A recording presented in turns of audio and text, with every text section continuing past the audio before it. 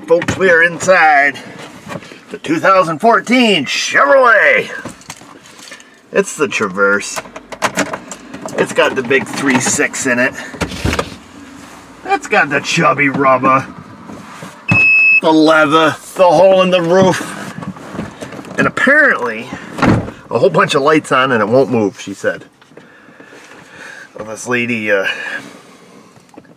texted me a picture of her dashboard yesterday. It had an ABS, traction, this, that, and the other thing on, and said she can't get it to go over 40 mphs.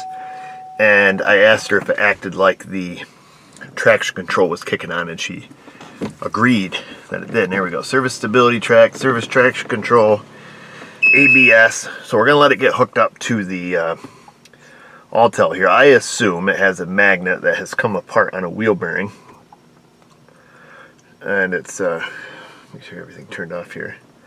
And that's what's giving her fit. So that's what we're going to find out, you and I, as soon as we get this all logged in. We'll take her for a little shake and just see if it needs a wheel bearing. You see, we got our service stability track, traction control off. I think, you know, once we start, our ABS light will be on. Battery low. Just about done scanning for us here. So there's all of our lights. Oh, got a heck of a glare here outside in the sunshine.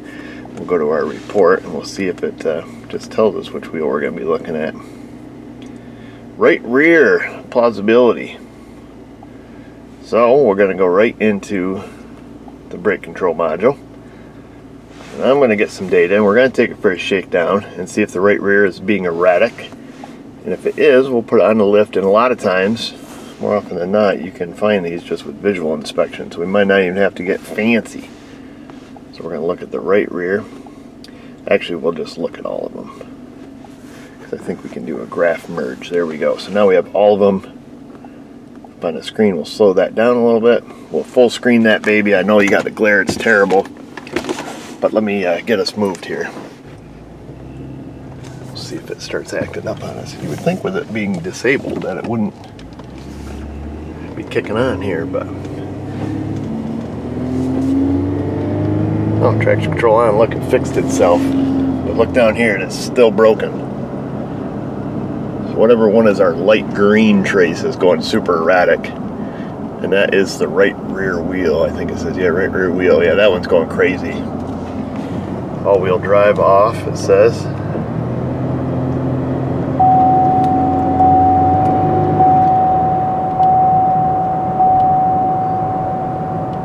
Surprised it's not throwing ABS lights, because this thing's going, oh, I was gonna spoke too soon there, Mr. O. So there we go. Now it's going cray-cray on us, but alright, well, we at least know, we can tell by looking at this that, like I say, the light green trace there is obviously crazy. It probably is just a broken magnet.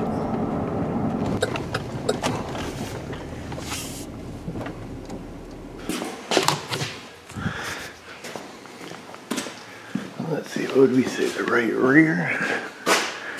Can we see them? Oh, yes, I can see. Let's see, I'm going to shine in there. Enhance, enhance. See if I can hold you guys still.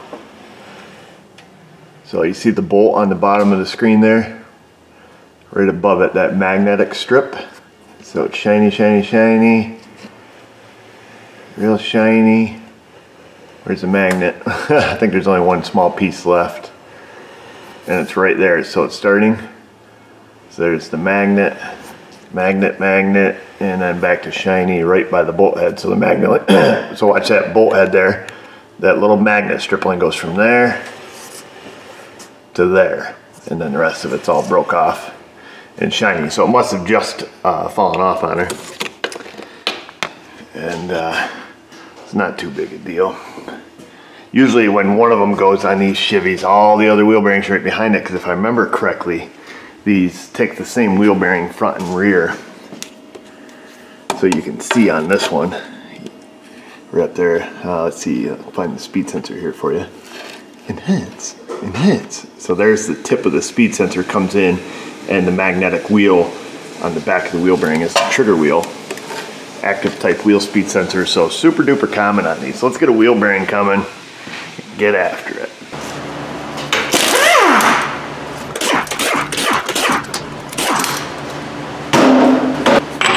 Should have all the tools we need now, I think.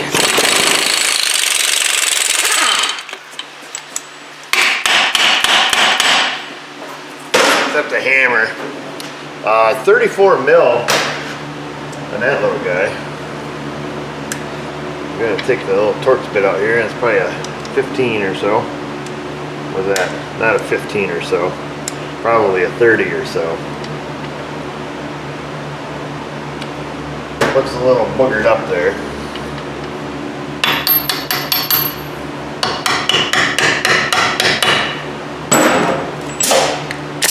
See if it wants to play nice. And it does. So we'll leave that right in the socket for the time being. See if we can take a little tension off our caliper here. We'll pull it off with the whole bracket and everything.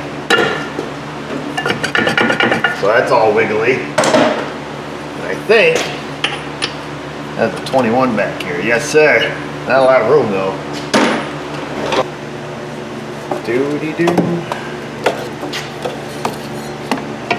Let's see. Get up in here. Ratchet's going the wrong way, of course.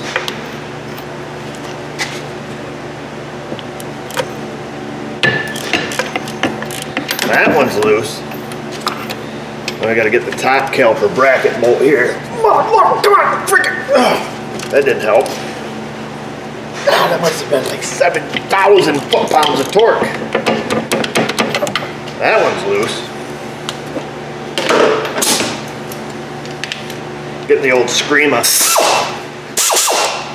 Probably the most iconic sound in a repair shop.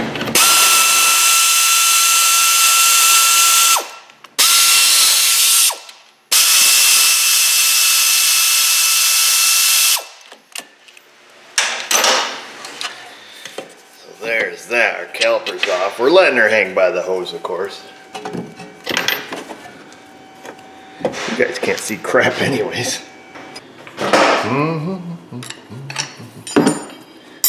What a fail! I need a hook for the hook.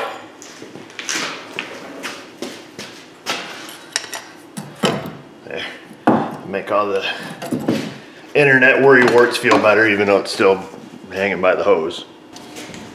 Because some people get awfully worried about things. It's not really dangling by the hose, folks, let's be honest. There's that. Wow, she must be she had a fresh brake job, because things are too loose. Shoes are good, they look like they've been replaced. Typically on these old Chevys, you take the rotor off and the brake shoes fall off, so these must have been recently done. We're gonna have to see if we can't beat the axle loose. We wanna make sure that's loose before we get too far, and then we're gonna go back on the backside. I didn't get any sockets for that. I don't know what size they are. Let me feel them. They feel like 18s. They're not 21, so that's what they must be. Let's get this moving first. Oh, Brooks. Brooks USA. The winch. Don't move.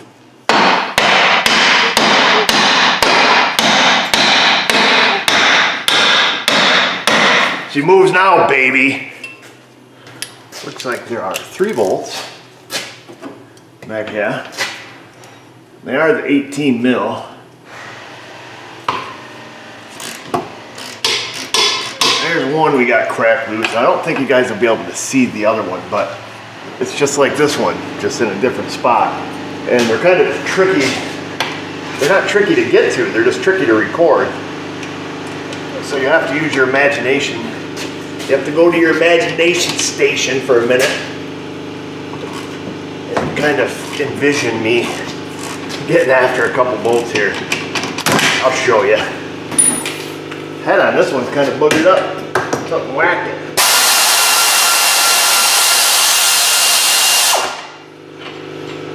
I don't know what happened to it, but whatever.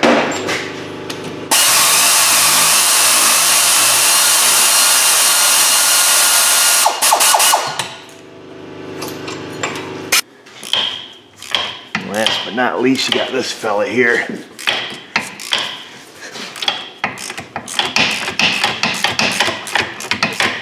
I don't know if the air ratchet is the most iconic sound. Maybe it used to be. Now it's just batteries. Everybody's got battery. Everything's battery powered. I'm an old school air tool guy myself. I do have battery powered tools, but in my shop they just don't hold up as long. They're great. They're powerful. They're sometimes more powerful than the air, but they do not like falling off the tool cart. So I've broke a lot of the tools just because they're plastic. And you know, they get used on a daily use. In a real shop, they get used and abused quite a bit, and dropped and knocked over, and you know, fall off shelves and stuff. And they take quite a bit, I'll be honest. I mean, you can drop them a whole lot of times before they finally say, no sir, I'm done. I gotta put this back in a little bit, I'm stuck. Mr. O's stuck in a hole. See if we can't do something like that. There we go. And then I found that the air tools, they just last long. I've had this little ratchet, I can't even tell you how long, a lot of years. 21 millimeter will not fit an 18. Still, no matter how hard you try. So I'm thinking we're gonna cheat a little bit here, because I know you will sit back here and beat your living brains out getting these things out. So we're going to take and chop off a wheel stud.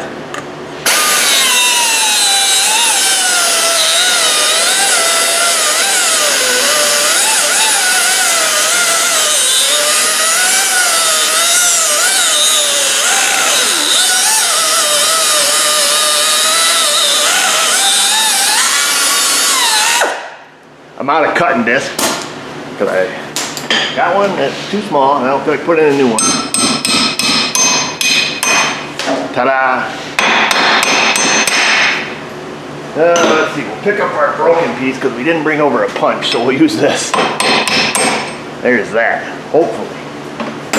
I'm hoping and praying that that sucker will come out of there. Ta-da, it did. It fell down in there. We're not worried about it yet. It's down in here.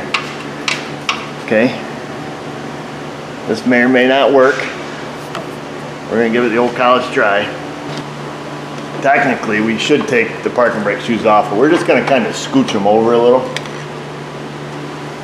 for the time being. We're not gonna worry about our broken piece, because we'll get it.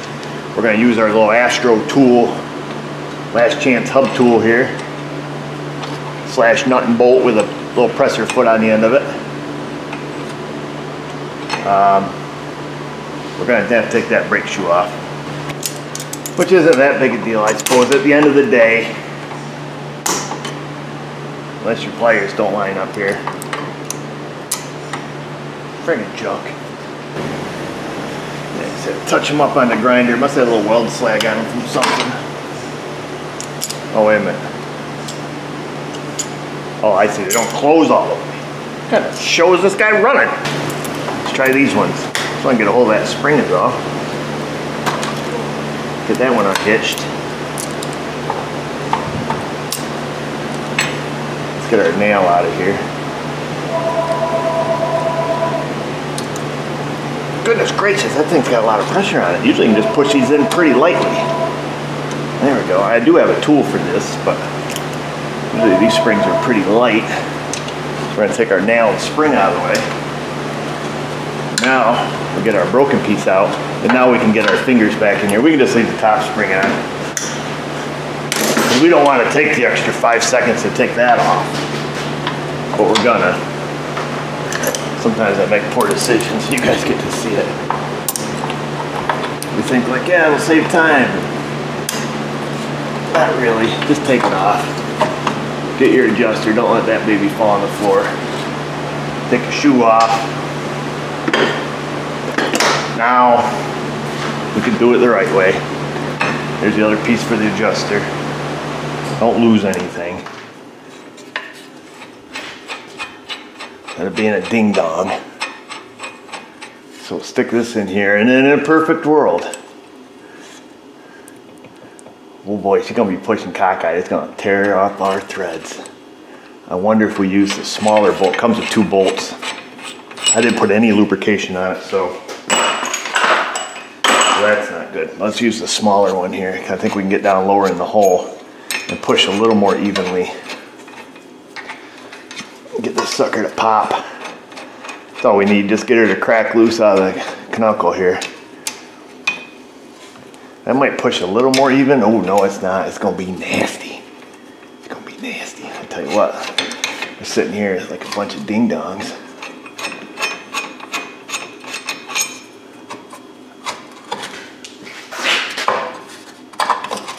Come on, we're losing everything. Get up that spring there. Rotator down here where we have a bigger surface area. Go back to plan A with the bigger bolt. Quit acting like an animal. Now we can stick the little foot on it. Probably should lubricate the threads, but this shouldn't take much. A couple little toots, because we have a tremendous amount of force now to crack this bearing loose. Now you guys who watch The Rain Man down in Florida, he takes the bolts out and goes like this, wiggle, wiggle, and the hub falls off. Sometimes he gets some junk down there too. I just laugh and laugh.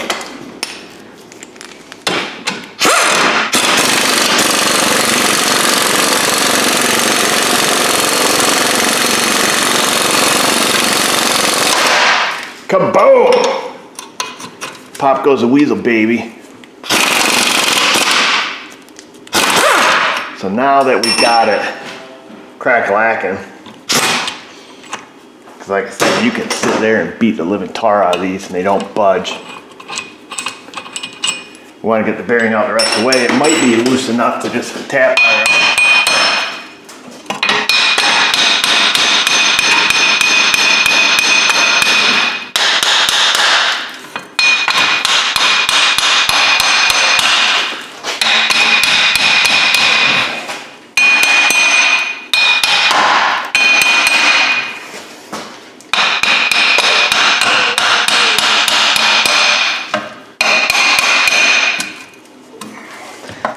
That's how you want to be, huh? So flip her over, you guys can't see. Move your hose, keep your tootsies out of the way. That's how they do it in Florida.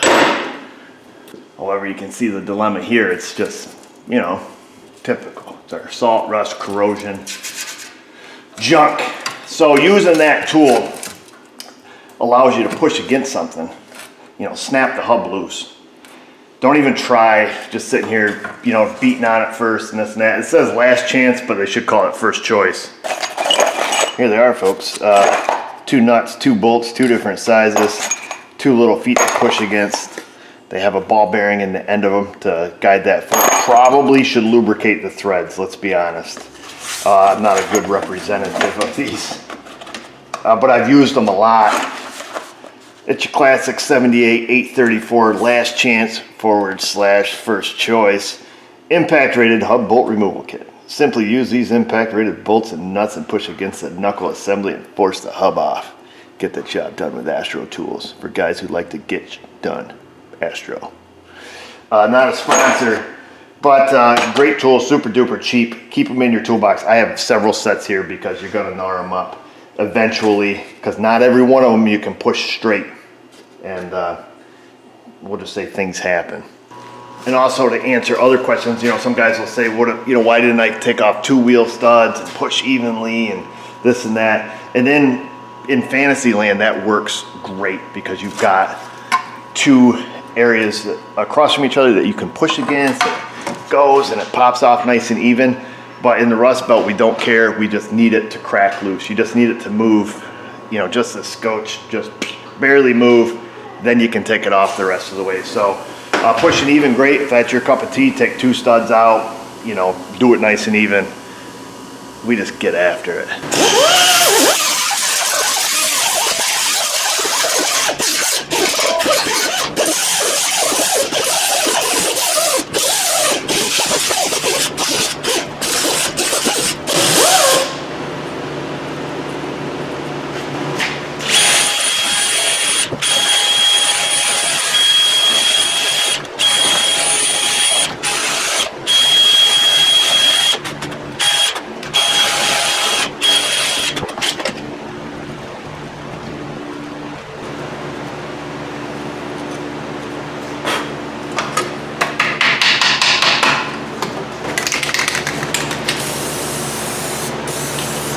So spritzer down with some of the film.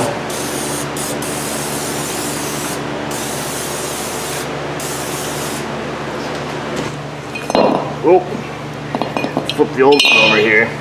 We can now clearly see the magnet. It's only from here to here. Most of it's missing. Here's your wheel speed sensor right there, which reads the magnetic tone ring, which on the new bearing from Napa, not a sponsor, is right here, and it's in good shape. So we will take our freshly Loctited bolts, try to line up a couple of them, just hold stuff still for us. Put your parking brake actuators. There's a good time to fix any of your parking brake business if that's all kibosh. We're going to line her up on the splines of the axle. We're going to line her up in the hole. Then we're going to line up a couple of these bolts. Get them started.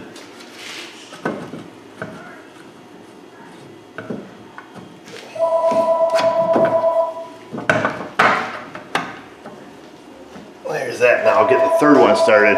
We'll draw her up. It should slide in the hole easy. So don't draw it up like I said.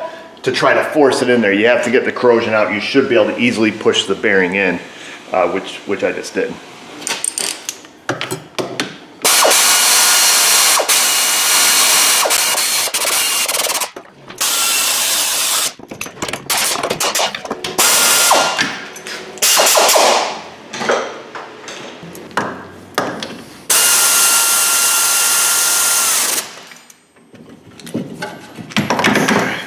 So now that they're snugged, we lightly have them in there with the air ratchet. I'm going to look up the torque specs, of course, and we're going to go through and tighten them up and torque them completely to factory specs.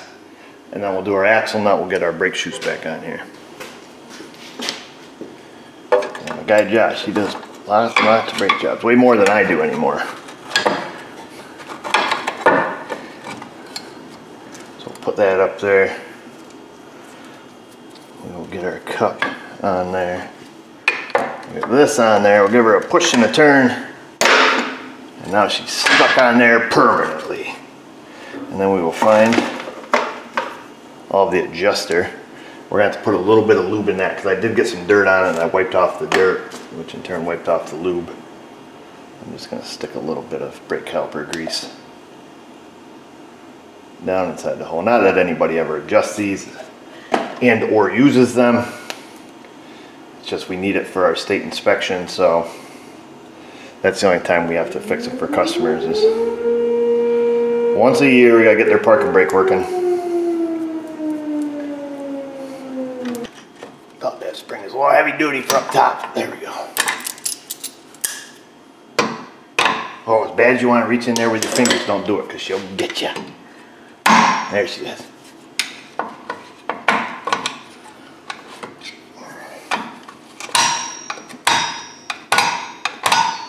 What a stupid design, huh?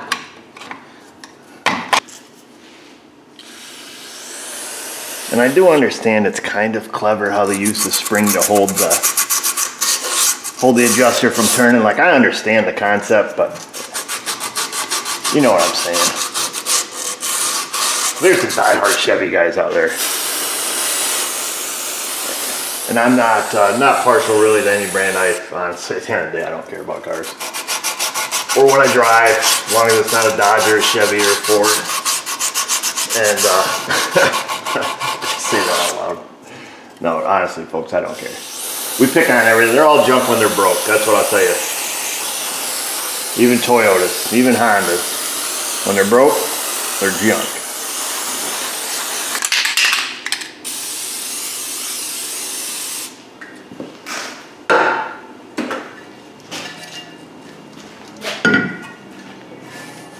The inside of the rotor is clean on the hat side where it's going to sit up against the hub. So we just want to slip it on. Oh, we will find our little screw here. We'll put little screwy back in here, and then we're going to go through and make sure our adjustment is good on our parking brake shoes. Put the caliper on, put the bolt on, or the nut, torque it down. So I'm going to reach in, we're just going to click down on the star wheel.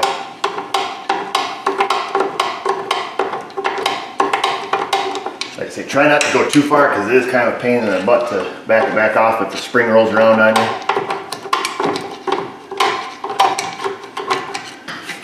Way too tight in here.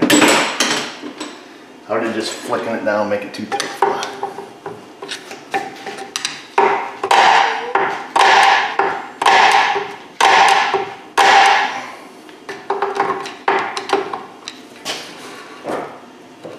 Make sure the ends didn't fall off.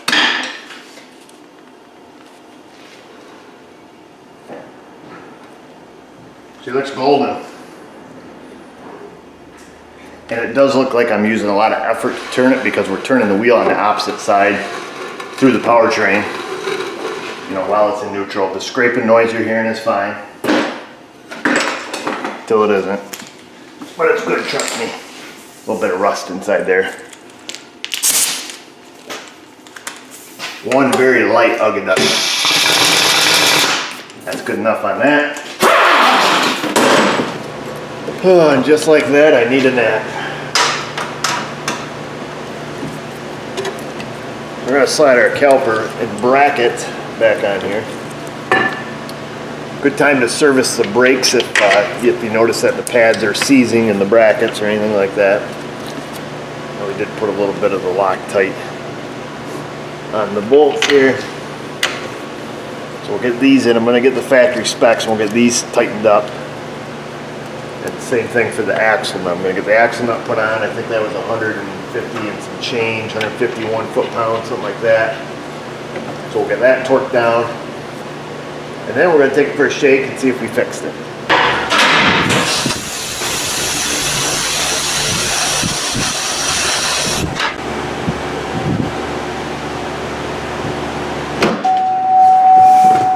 Let's see.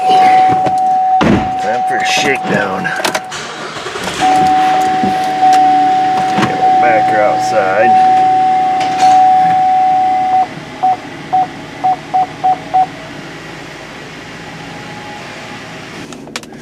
We'll have to go through and get our data back up on the screen here. Let's just see if that wheel's working.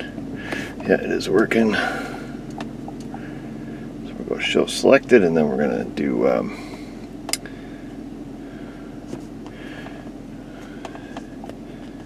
graph merge. Slow her down a little bit here. Let's go for a rip. We'll probably have to go through and clear the lights too, but at least this way we can tell what's working and what's not. I think we're going to be in good shape. Until already just driving through the parking lot here that we have all 4 speed sensors coming up now. Now what you guys can see. There's going to be some differential between them now because I'm going around a circle. When we get out here on the flats, I can't see crap, so I know you guys can't see crap. Let me get out here where we got no glare. Let's go the other direction. All of our lights turned off on their own, so that's good. Oh, there we go. We got that. We gotta go the other way so we can get the sun behind us.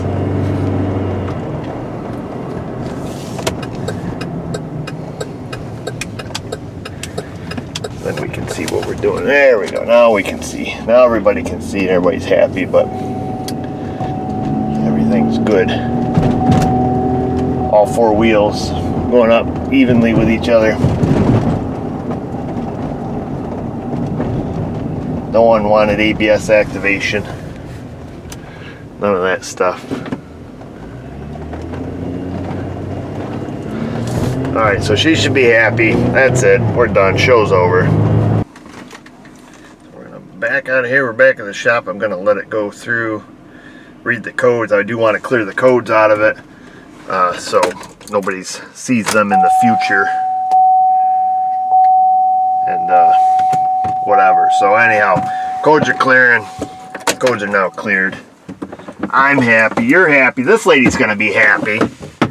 We can let her know it wasn't major. And I think that's it, folks. So check out the, I'll try to remember to put a link there for that last chance slash first chance hub removal tools slash nut and bolt business there from the Astro Tools. Get yourself some. Super helpful. Beats the heck out of just trying to smash the hell out of that hub. You know, you miss, you hit the backing plate, you're trying all different methods. It's just the way to go. It's the bee's knees, as they say. It's the tuna's fish. I just made that up. I don't know if anybody says that, but they do work well. You'll use them, you'll destroy them if you're working in a shop and you use them all the time. But if you're at home and you don't have, you know, you don't want to use the hub buster or any of the other gimmicky stuff out there, these work. And I mean, you've seen it. I've used them. I've showed them in lots of videos. So enough talking. Comment section, the questions, the concerns, the Insta, the Facebook. And just remember, viewers, if I can do it, you can do it. Thanks for watching.